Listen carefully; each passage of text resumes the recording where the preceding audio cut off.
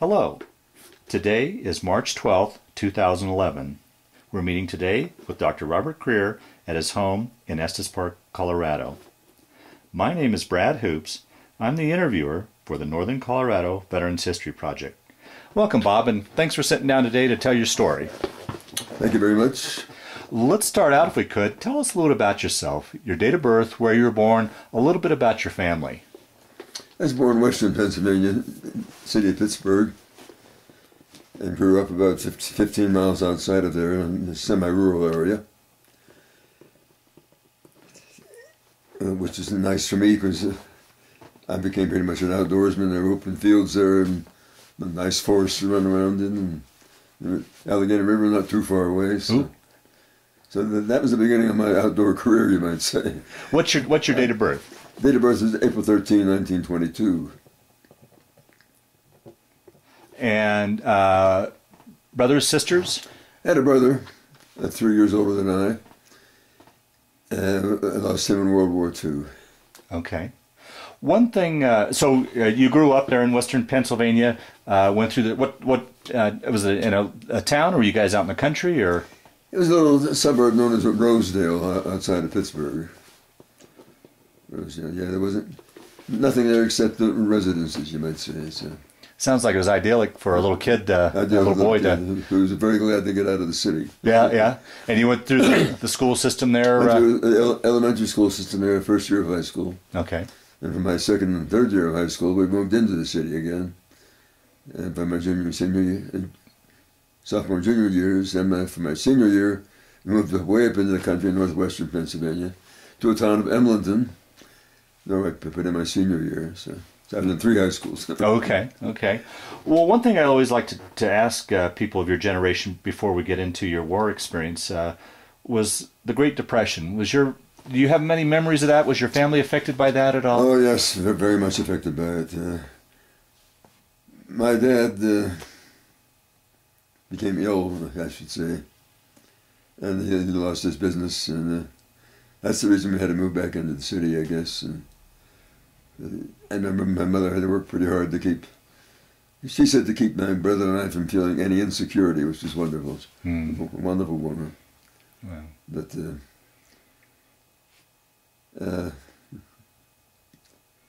they got us back into the city for a couple of years, and then back up into the country of northwestern Pennsylvania, to where my dad had spent a lot of time in his youth, and he had relatives there, so we moved up there. So it sounds like your mom tried to shelter you as much as she could from the Depression, so she really did, yes. It really didn't affect you as you know it, as from your memories, but obviously it had a big effect on the family. Yes, yeah. A big effect, yeah. Wow. So what year then did you graduate from high school? 1940. 1940? Yeah. And take us from there. What'd you do after graduating? I worked a bit up there in Pennsylvania gas fields, in the woods, cutting timber and that sort of thing. Worked in the Quaker State refinery. This little town of Emlenton was the home refinery for Quaker State, so I worked for them. Then in 1941, 42 I guess it was, I entered Penn State University. I went to become a forest ranger. So that was the entrance into the 10th Mountain Division, actually. Because Penn State Forestry School was separate from the main campus at Penn State. It was down in the southern Appalachian part of Pennsylvania. And they closed that campus after my first semester because they were losing so many male students on the main campus, they couldn't afford to keep open 2 campuses. So they closed that down, moved us all up to the main campus at Penn State. And I was on the Penn State ski team there. And the Penn State coach told us about the 10th Mountain Division, being formed out in Colorado. And as Harold probably told you, we had to send 3 letters of recommendation to get into this infantry division, which was incredible. Right, right. Very elite program. Very elite program, yeah. Yes. And so I was accepted because of my outdoor experience. And I was a very physically fit person, and I was actually 6 inches taller than I am now, if you can believe it. Is that right? I lost 6 inches because of my back problems, yeah. Oh, boy. And I was a very powerful man, too. I was a gymnast. And so. Well, backing up for a moment, do you remember when you first heard about Pearl Harbor and what you were thinking? Yes, I remember being in high school at the time that happened, and we were astounded that the Japanese would presume to to attack our country, of course. So, like high school kids, we thought we might be in the Army sometime, wondered what we wanted to be. At that time, I wanted to be a fighter pilot in the Air Force. I'd never heard of the 10th Mountain Division yet. But because my brother was in the service by then, he was a bombardier navigator and Oh boy, B-24 Liberator. oh, But when I got to Penn State, then I learned about the 10th Mountain Division. I was a skier and outdoorsman. so how long were you just there at Penn State before you? As a Penn State, the main campus, one semester only. 1 semester? The spring semester. And then I was inducted in the spring. And then how soon after that did you ship off to Colorado or for training? School was over in May, so I went home for about a couple of weeks, I guess, and induction came right after that. Sent me to Fort Meade, Maryland for my induction. I thought I was going straight to the 10th Mountain Division, but they took one look at my physique and said, "You make a good military policeman." Oh, jeez. So they shipped me up to the military police replacement training center in Fort in Biographical, Michigan, I suppose, someplace there. And I was there 2 or 3 weeks, I guess, and in judo training one day, I injured my left knee cartilage. And they wouldn't repair it. They said, "No, we're going to discharge you from the Army and send you home. And your hospital nearest your home will take care of that." So I said to myself, "No way, you're going to do that." I had that little card that maybe Harold told you about that. The National Ski Patrol System was recruiting for the U.S. Army for the 10th Mountain Division. And because of my 3 letters of recommendation, they sent me this card that I should submit to the Adjutant General's office upon induction. I would send that in Washington, and I'd be sent immediately to the 10th Mountain Division. For some reason, I decided to stay with the military police for my training. They said, "You get much better basic training here than you'll get in the Army." So that appealed to me for some reason. I wasn't thinking very well. But then when this thing happened with my left knee, I didn't want to be kicked out of the Army, so I sent the card in. Within a week, I had my orders, shipping me off to Camp Hale. Well, now, how did that? Let's talk a little bit about your injury. How did that affect you coming to the 10th Mountain? I mean, did you recover from that? Did you get treatment for it? I didn't know if they'd keep me there or not, but I was able to talk to them to send me to the camp hospital. They operated on it, and it got well, and I was great from now on. So wow. It was a good gamble on my part. Wow, yeah. Boy, another testimony to you being physically fit to recover from something like that. Yeah. How was that transition going from civilian life into military life for you? That was kind of exciting. We all wanted to be in the Army at that time, of course. Excuse me. And I definitely didn't want the military police. Yeah. That was not my style at all. But sooner or later, I was transferred out of that. And at that time, who was it? General Marshall, the head of the military at that time, said that the 10th Mountain Division had priority over any other division in the United States for recruiting. Anybody in any other division could transfer if they wanted to, because it was a top priority. Oh, wow. Now, how soon then after you got your letter back with your transfer orders did you ship out west then? That ship had after you got your orders that you were in the 10th, how soon then thereafter did you come west? Just a couple of days. Oh, was that right? Yeah. As soon as I get into a train, yeah. Had you ever been out west before? Never been out west before. Yeah. I was excited, yeah. Oh, sure. Yeah. The train approached Colorado. I was looking for those mountains. And yeah, right. When I saw them, I was thrilled because oh, wow. they were snow-covered. I knew I'd be up there someplace. And then I took the train from Denver and got me up to Leadville and on to Camp Hale. Yeah. Well, talk a little bit about the training there at Camp Hale and some of the things that you guys went through and the training. The training was fantastic. Extremely rough. Extremely rough, yeah. The camp was located at 9,300 feet to begin with. Now, did you have any problem coming from a lower elevation?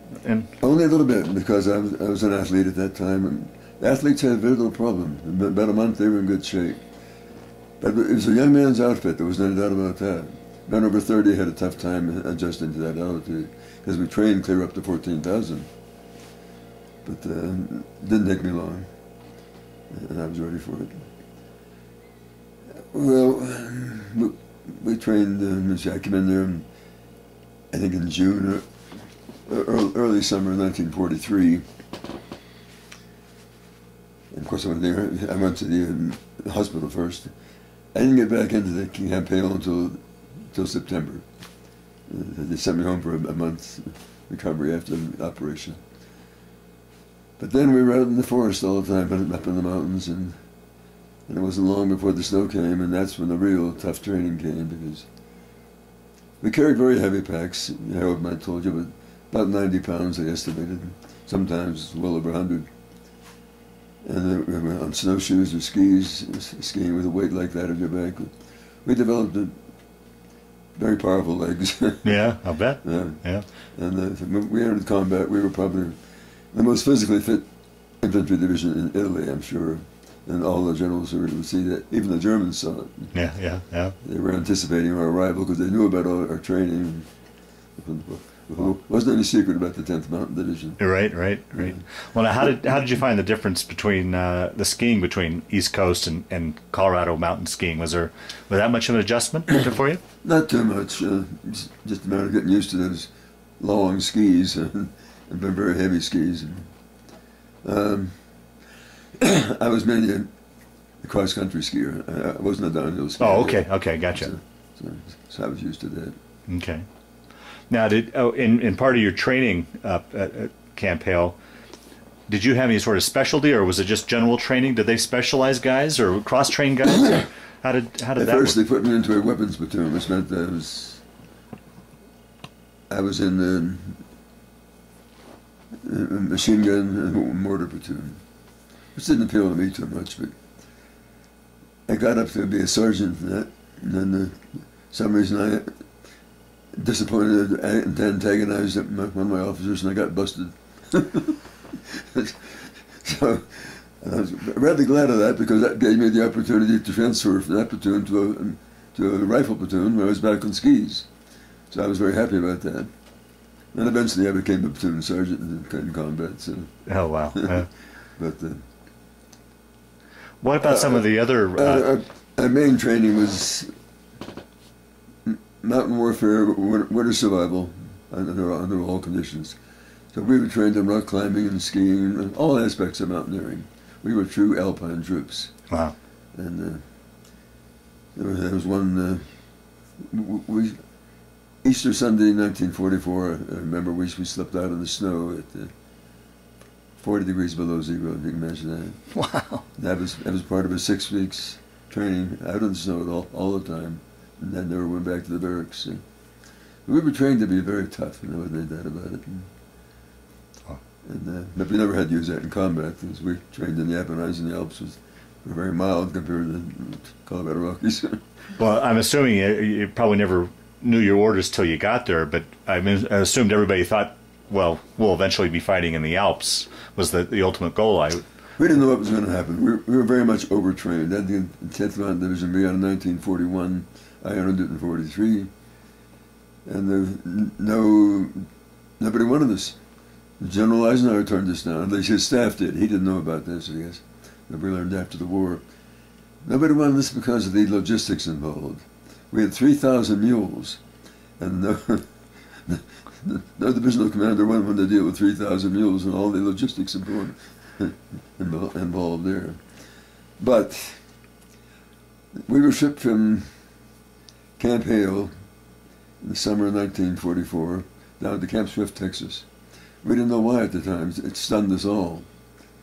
But we learned after the war they didn't need a military Alpine division. They wanted to reconvert us into a flatland division. Oh, geez. And that just destroyed the morale of our guys. We didn't know it at that time, of course. But then in the fall that year, we got a new commander, General George Hayes, who was a second in command of the 2nd Division in the invasion of Normandy, I guess. And General Marshall wanted him to have a division of his own, so he brought him over here and gave him the 10th Mountain Division. And Hayes immediately saw we were something special, so he officially classified us as the 10th Mountain Division, and at that time it had just been 10th Division Light, something like that. So Then he got orders of what to do with us. He didn't tell us. But we shipped us all to Newport News, Virginia, where we were going to ship out. So we saw we were going to Europe at least. Thank heavens, not the South Pacific. Yeah, right. And then as soon as the ship was out to sea, he told us, you're going to be fighting in Italy, you're going to be fighting as mountain troops. General Clark wanted you very badly there, so Now, we were all very happy about that. Oh, I'm sure. Now, how was that after spending all that time in the mountains? It must have been a shock to be training down in, I'm assuming, hot down in Texas. And it was terrible. We just finished our spring skiing up there at Camp Hale. And we went down to Texas, 110 degrees. Oh. And some of our men dropped like flies for a while.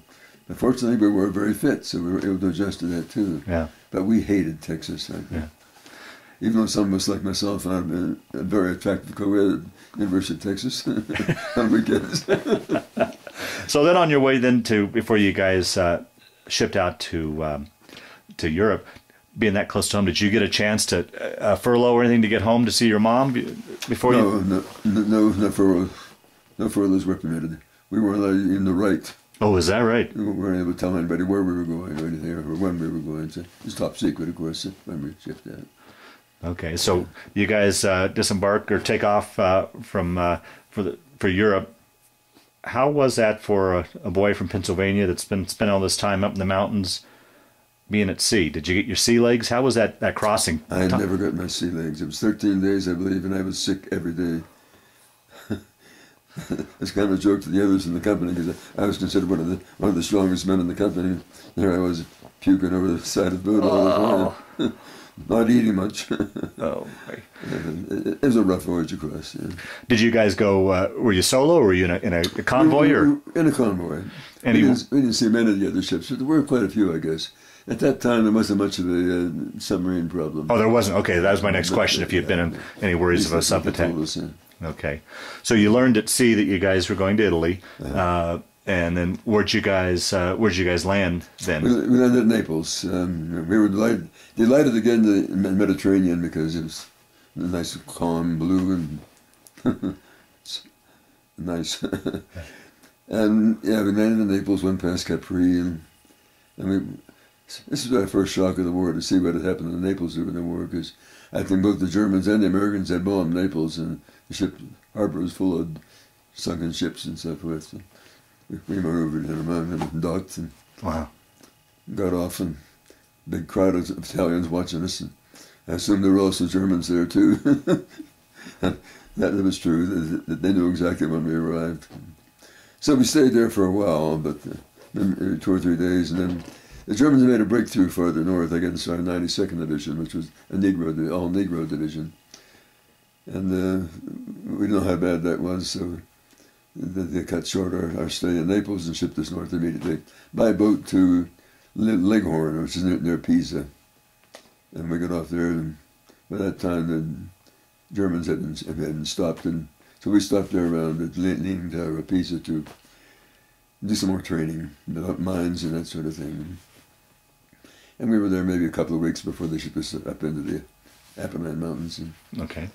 The little town of San Marcello first, and we stayed there a couple of weeks, and then finally we shipped up into the line, just under the Mount Belvedere, which was the big part of our attack. And we got there in January, February, I guess, yeah.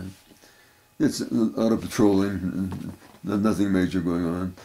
Seemed like the Germans nor the Americans when they get in any battles during that part of the winter, so it's kind of an unofficial truce. They would occasionally throw some shells at us, and we would show them back. And it wasn't until we had a couple of patrols. I remember one patrol in snowshoes, and it made an awful lot of noise. That bothered me. We didn't use our skis in combat at all. Oh, is that right? There was only one patrol by some of our experts, and the skis weren't very practical. You can fall down, creep and crawl with snowshoes on your feet. You can't do it with skis on your feet, so snowshoes are more practical. Yeah. How was the winter that winter? Winter was mild compared to what we were used to. Okay. Extremely mild, yeah. And it was beginning to end, too, so But on February 18th, I believe it was, the major attack began. The Germans were expecting it. When we arrived in combat over there, the Germans sent us a lot of propaganda leaflets about it. We weren't going to find it very nice there, not compared to Camp Swift or Camp Hale, but you come to Italy to die. How did that play on your mind? Did that play on your mind at all? I mean, that they knew all that? It amused us. Oh, is that right? But at the same time, they told their own troops, be especially alert, the 10th Mountain Division has arrived, and that is a crack outfit. So they knew what we were. But and there was I mentioned Mount Belvedere. Right off the lift of Mount Belvedere, there was a big mountain ridge consisting of 4 mountains called River Ridge. And our General Hayes was smart enough to know that that was the key to taking Belvedere and all the other mountains, because prior to our arrival, 3 mountain divisions had tried to take Mount Belvedere. One of them succeeded. Once they got on top, they were just destroyed by artillery fire coming from. They were observers of River Ridge. So he said, "We got to take River Ridge first," and that was done in a very fascinating manner. We had some of the best mountaineers in the United States, the American Alpine troops, not Alpine troops. They pioneered 4 routes up that ridge. And 1 route below each one of those mountains on River Ridge. And February 18th, I believe it was, about 7 o'clock at night, it was dark. We started up that ridge, and on those 4 routes, about 100 men to each route, I believe. We were on top, not me, I was waiting at the bottom of Belvedere. And by 6 o'clock in the morning, they were on top. The Germans were asleep in their bunkers. They told us afterwards, we knew Americans could not climb that. It was pretty steep. And some places covered with ice and snow. We were climbing on the fixed ropes. And so we surprised them. But even if we hadn't surprised them, I think we would still have taken them. But they counterattacked for 3 or 4 days, but then finally gave up. I might say at this point that in our whole combat over there, never did 1 German counterattack ever succeed. Everyone was destroyed. So wow. They finally gave up trying to counterattack this one. Well, so we had River Ridge, and as soon as we heard that, a lot of us waiting at the bottom of Mount Belvedere heard that River Ridge was taken, then we started. And the same thing, we started about 11 o'clock at night and just started walking up quietly. Our general knew if there had been a prior artillery preparation, it would have alerted the Germans, and they'd been waiting for us. So we were pretty well up the mountain before they discovered us. And then, of course, all hell broke loose. Wow. We were on top by 6 again. And it was Mount Belvedere, and then Mother beyond it, Mount Gorgolesco, and the 3rd one, I guess. And we lost a lot of men, no doubt about it. A lot of men. But we took... And that broke through what was the Germans called their the Gothic line. It was the last line of defense they had against letting us get into the Po Valley and north into the Alps. And so they were really shocked. How did your company fare during this battle? And they were part of my division. All of my regiment. Yeah, which were you, 85th or 86th? I was in 86th. Yeah. 86th, okay. And it was the 86th Regiment that attacked River Ridge and took that. Oh, okay. That's several units within that, except for my unit, mine and Harold. Harold and I were in the same platoon. He had oh, okay. Yeah, Harold Hagen. So we took Belvedere, Mount Gorgolesco, and one other mountain beyond that. An attempt was made to take Mount della Tracia by the 85th Regiment, and by that time they were pretty much out of ammunition, and artillery preparation was poor, so their attack didn't work. So a day or 2 later, again, my company, my battalion, the 86th, was assigned that, and we took Mount della Tracia. And those were the major divisions, the major German mountains in the Gothic line. We protect this Highway 64, I believe it was, north into the Po Valley. So the Germans knew they were in real trouble. They tried a counterattack on Mount de la Trece. After about a 1-hour artillery preparation, I guess, and we were all cowering down in our holes. Yeah, can you describe what a barrage is like? I mean, and what it's like to be in, for people like me that has no idea what it's like to be in battle, and what goes through your mind is possibly have any idea what it's like in a right. Yeah.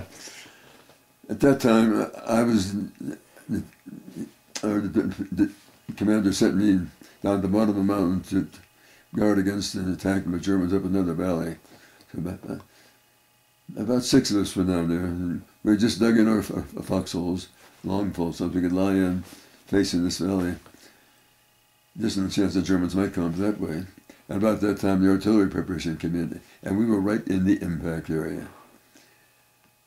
They were told that lasted about an hour. I must have gone in partial shock because we were the shrapnel was barely missing us, you might say. And when the artillery preparation, Germans had sent up a reinforced mountain battalion up another valley. They tried to feint from another direction. That didn't work.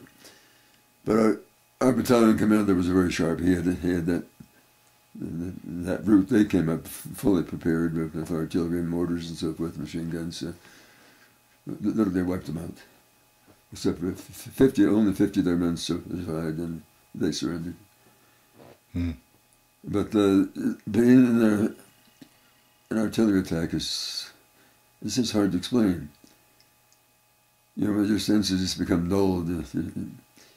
You're stunned. You're praying. I'm sure we were all praying. But then you just wait and hope. I'd been pulled out of my foxhole at the top of Mount de la Trece, and when I went back up there, I found that the man they'd brought up to put in my hole had sustained a severe injury and borderline in the side of his hole. Had I been in that hole, that would have been me. Right. Yeah. Wow. So that's the sort of luck I had all through combat. But we were on top of de la Trece for maybe a week or something like that. While they reinforced us, we'd lost a lot of men by then. So they brought in replacements. And unfortunately, the replacements we got were not mountain-trained men. The military never believed, the Pentagon never believed in the 10th Mountain Division. Only General Marshall did. They should have been training men of our type to replace us, but never did. So once you guys left Camp Hale, I mean, you all left, there was nobody that backfilled and trained. Really? In fact, they tore down Camp Hale soon after that. Huh. We didn't learn that till we got home, till we got back in this country. Huh. No, the Pentagon didn't support us much. We never forgave him for that. But General Marshall did. He was a smart man. So then after that, our major attack began. We determined to get the Germans off the mountain, off the Apennine Mountains entirely. And I forget the exact dates, of course, when we actually broke through to the Po Valley, but we did. We tended to lose men, of course. But, then once we got to the Po Valley, my gosh, the Germans were on a rout then. They knew they had to get out of that. They really wanted to preserve the Po Valley, because that was the breadbasket for all their troops in Europe, as well as for Italy. So when they lost that, they lost the war in Italy. So our division was way out in front of all the others. We were the first into the Po Valley. And our divisional commander said he's not going to stop. The other generals, the higher generals, wanted them to stop it. He said, no, I'm going to continue to spearhead the Fifth Army. And he did. The Germans were fleeing before us, and we got to the Po River, which was a major obstacle. He never waited there. He pulled up some boats we could row across the river. So we were the first to cross the Po. And then after that, we liberated the city of Verona. I went on to, we were detailed over into Lake Garda, one of the beautiful finger lakes at the base of the Alps there. Mussolini had a villa there. Well, he heard we were coming, and he got out of there, but the partisans got him soon after that and killed him, so we chased him out. Wow. Then we had to fight our way up the shores of the Lake Garda. Lost a few more men there. And the war ended in Italy in May 2nd. And the Germans had signed to surrender in April 28th, but still continued to fight for that period of time. But then they gave up then. And that ended the war in Italy and in southern Austria. We immediately went through all the German troops. They were still fully armed, but they had signed the armistice, so to speak. This was 4 or 5 days before the war ended in Northern Europe. So if they had changed their mind, well, we'd have had a fight on our hands. But we wanted to get up to the junction of the Swiss, Austrian, Italian borders to stop all German troops from getting back into Austria to fight against Patton, of course. The Third Army was up there. And when we arrived up there, at the Passo da Resi, it was called, the Germans saw us coming and they turned their guns on us, were about ready to shoot. Our battalion commander was in charge of our group, I guess, and he said, everybody turn on the lights of their vehicles. And then when they turned on the lights, the Germans thought, well, something strange going on here. So they waited until we got up there, and we talked to them. They told them about the armistice, told them they were involved, because it involved troops up there as well as in southern Austria. And they said, okay, we're glad to quit. Oh, wow. And that was the end of the war in Italy. Wow. And after that, we stayed up there for about a week, having a great time skiing. We found warehouses full of skis. But then, to our surprise, they pulled us back down and sent us over to the Julian Alps over near the Yugoslav border. Tito was ready to take over that part of Italy. And we decided that our High Command decided that they couldn't do that. So we went up there and faced them for a couple of weeks, and they finally pulled back onto their border. And that's Trieste and all that beautiful part of Italy. And then, again, more mountaineering, more skiing in the Julian Alps for 2 or 3 weeks. And then they pulled us out and said, you're going to Japan to fight. Oh, really? Okay. And that lowered our morale. Oh, sure. We thought, how are we going to survive that? Now, I don't think many of us thought we'd survive. we know how rough the fight. Well, it was rough everywhere, but how vicious the fighting was over in the Pacific. Did you guys back then know what? I mean, I guess a broader question is, as you guys were moving and you're up in the mountains and in the forests, were you getting news about? News from home, news how the war was going, baseball scores. I mean, were you getting outside news? I mean, did you know how the war was going over in the Pacific? We must have known something, because we knew things are pretty bad over there. But I don't remember too much about that, about getting news. And what about communications from home, as far as mail and such? We had mail, V-mails they called it at that time. But being constantly on the move and really in no certain location. With mail, did mail catch up to you? It always caught up to us, yeah. Sooner or later. If we were in a static position at any time, we always got mail. Always, yeah. And how about as far as keeping in touch with your brother? Were you able to talk direct, or was it via your mom sending? I never got in touch with my brother. And not even before I left the United States, because he was overseas then. And we were in the field most of the time. Right. Never had a chance to get a letter there. So, but I did learn before we left Italy that he had been killed. Oh, he was killed over. Oh, jeez. Yeah, he had been there had been a bombing run over Kiel, Germany. They lost their B-24. They lost one motor then, I guess, and they started back. And they lost another motor. They could have gone to Sweden and been had to stay there the rest of the war. Right. They decided to make it because there's only 2 engines. But over the North Sea, they lost the 3rd engine, so they had a ditch. And my brother and the tail gunner were the only ones lost, in that ditching. So, rough way to go. Oh, boy. Yeah. And it must have been extremely rough on your mom, losing your brother and you, in harm's way, probably censored, so she really didn't know truly where you were at. I mean, did she ever talk about what she was going through once she got back home and were safe? Did she ever? For some reason, there wasn't much talking when I got home. I don't know why. Yeah. I just thought maybe I didn't want to talk or something. But it hit her very hard, And she came very close to losing me. Yeah. It's been half a dozen times. just like that. I went through combat without a scratch. Is that right? Yeah. Harold got wounded the first in Belvedere right away. Yeah, yeah. Do you remember then when you guys heard about VE Day, that the war was over? Was there celebration? I mean, God. that They pulled us out of the Julian Alps. And our divisional commander, General Hayes, decided, well, I'm not going to have you send you guys over directly to Japan. I'm going to get you sent back to the United States for more training.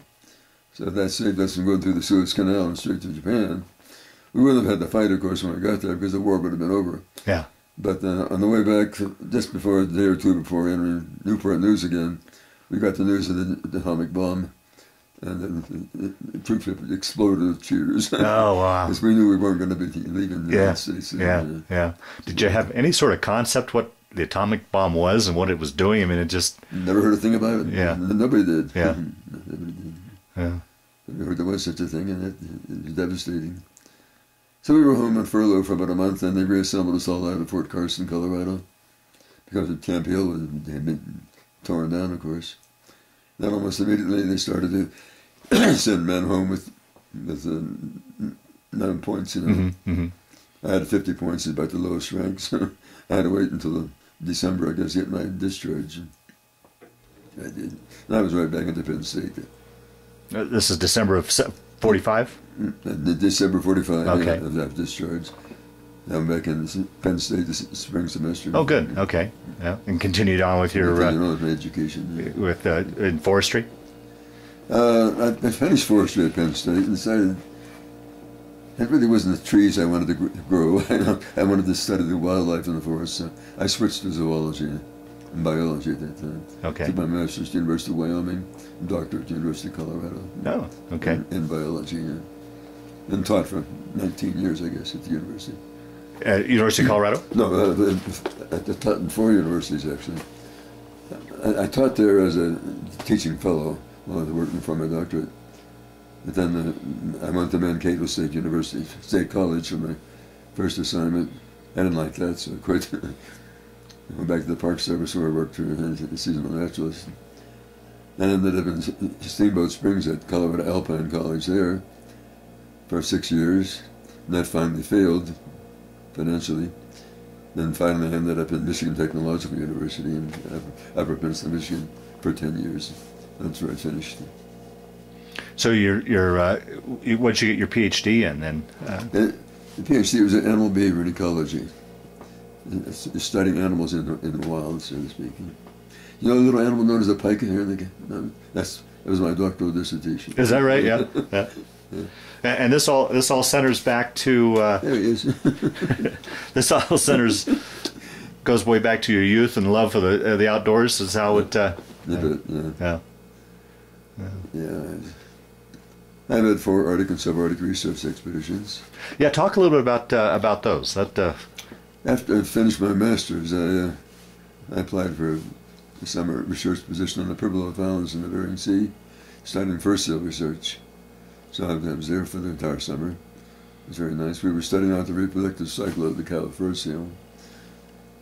I don't know if you want any details on that or not. That's not too important. That was fun. Then the next one, well, before that there was a minor expedition in Labrador ecological studies. I assisted a man from McGill University in Montreal in his doctoral research. That was before the Pribilofs. Anyway, after the Pribilofs, Dr. Olis Murray, who was a very famous naturalist, and his wife wanted me to join their expedition to the Brooks Range of Alaska. And then that was in 1956. And I joined that. We were responsible for creating the Arctic National Wildlife Refuge. Wow. Wow. Yeah. That was wonderful. Huh. Then in 57, I went back to the Fish and Wildlife Service and out to the Western Aleutians, to the island of Amchitka, to study sea otters, some research on them. That was the island where the Atomic Energy Commission exploded a couple of atomic bombs. Oh, really? I didn't know that. Yeah, the Fish and Wildlife Service protested, but they literally told us, shut up, we're going to do this. And they killed a lot of otters, I'll tell you that. Hmm. Anyway, those were my 4 Arctic expeditions. And that was fun. I imagine, obviously you had the knowledge, but your 10th Mountain training probably played in very well. It was a good combination, it sounds like. Absolutely. Yeah. 10th Mountain Division did an awful lot for me. They were my lifestyle, my friends, everything I did from then on. And that was true of many of the men in the 10th. We were literally lovers of mountains. And here I am still at 8,200 feet. Yeah, right, yeah. So I take it through the years then you've kept in touch with guys from the mountain, 10th Mountain, and gone to reunions and such? We've had many reunions in Italy. I've been on 2 of them. They've been as many as 12 or 14, I guess. Every summer they go back. Is that right? Yeah. And the mountain people just love to see them because we liberated them. And yeah, right, they're right. Apennines, It's nice. We don't have any anymore, I guess. Our last national reunion was a year or 2 ago in Denver. That was the end of that. But yes, we do correspond. Harold and I are still pretty close friends. Through the years, I guess the question I always like to ask as we get towards the end of these interviews is, how do you think, and you've kind of talked about it a little bit, alluded to it a little bit, how do you think your military experience affected your life, changed your life, played a part in your life, or was it just simply a chapter in your life? How would you answer that question? Well, my greatest interest in biology was mountain ecology and the behavior of animals in the mountains and the Arctic too. So I would say it definitely funneled me into the sort of research that I did. And my general lifestyle has been a follow-up of what I began there. I mean, yeah. I skied for years until my back went bad. And did that knee ever give you any trouble? Knee never gave me much bother, no. I had a hip replacement. Once I got the hip replacement, I decided I better not ski anymore, so I had to quit. But I still live in the mountains, near the mountains. And sure, yeah. That means an awful lot, yeah. Yeah. But to answer your question, the 10th Mountain Division channeled me into my way of life afterwards. Well, as we're getting towards the tail end of this interview, is there anything I didn't ask you that you wanted to talk about, or any stories or thoughts pop up in your head as we've been talking here that you wanted to discuss further? Hopefully, so we can round out your story and cover pretty much all of it as we can.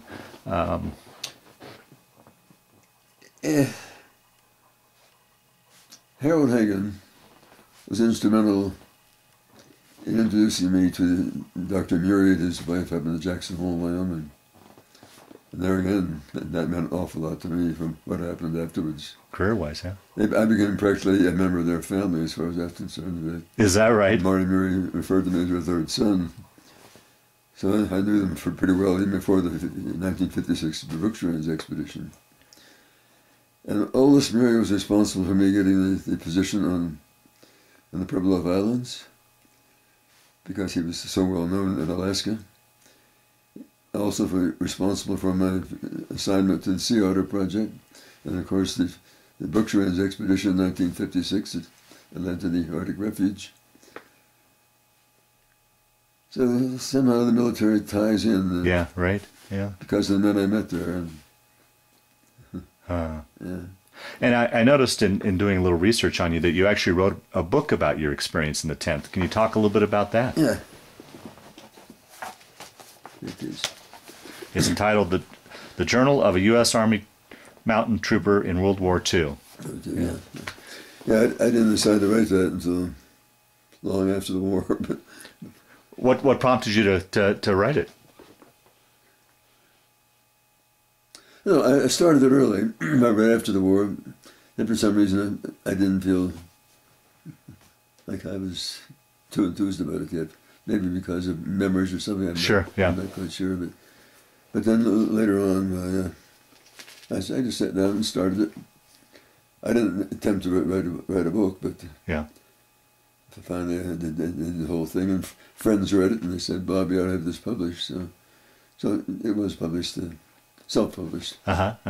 And that was the That'd be the first one. These are my 4 expeditions in the north. The 4 Seasons North. That's in Labrador, the Pribilofs, Brooks Range, and the Sea Otter Project in Amchitka, in Aleutians. Wow. Huh. So the 10th led to both of them. Yeah, right. Well, like I said, we'll start to wind down this interview. Anything else you'd like to talk about that we hadn't covered? I can't think of anything. It was a very short interview for someone that's had such an incredible life experience. I hope that we've covered your stories to your satisfaction in that regard. But yeah, that's about much as I can think of at this moment. Yeah. Okay. All right. Well, Bob, I want to thank you for sitting down to tell your story today. But more importantly, I want to thank you for your service to our country. Thank you very much. It was great.